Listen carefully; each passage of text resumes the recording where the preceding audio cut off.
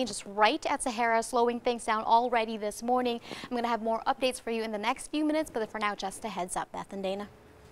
Thank you, Nina. 1 month after his death, Republican brothel owner Dennis Hof has been voted into Nevada's state assembly. Yeah, we told you this could happen, and that means the empty seat, well, the seat is still empty. Yeah, 13 Action News reporter Marissa Kinniston kind of takes a look at what this all means and breaks it down for us. Good morning, Marissa. Good morning, Dana and Beth. Yeah, here's the thing. Republican state leaders asked voters to still cast their ballots for Hof even after his death because that would guarantee a Republican seat in the state assembly.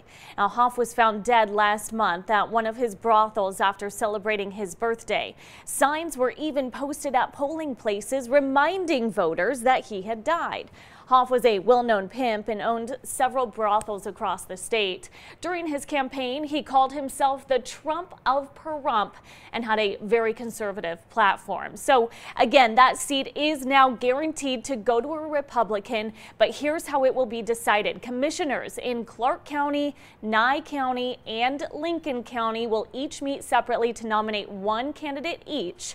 Then they'll hold a joint meeting to vote, and that candidate will replace Hof and take his seat in the state assembly. Guys, thanks for explaining that, Marissa, because we all were wondering, well, what happens now? So appreciate that report.